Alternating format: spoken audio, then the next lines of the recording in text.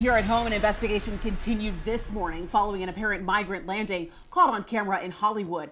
This comes after beachgoers reported seeing people running from a boat. And Local 10's Joseph Ojo joins us live from Hollywood with more on their investigation. Joseph. And Sarah and Alex, no arrests have been made when it does come to this migrant landing that did happen yesterday morning. Truly a wild sight for all those people who were out here on the beach yesterday watching as this large sailboat came along the Hollywood beach shore.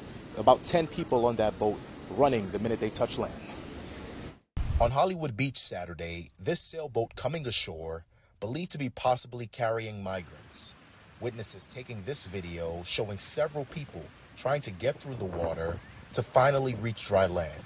We are told a total of 10 people jumped from that boat after it reached the shore Saturday morning near Coolidge Street. I saw when the boat was looks like control coming close to shore.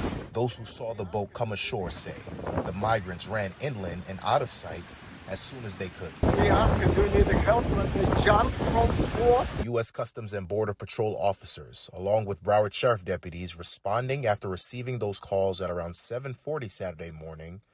No word yet on whether they managed to locate those migrants. The beaten-up 30-foot sailboat was left behind on Hollywood Beach for hours until authorities can have it removed.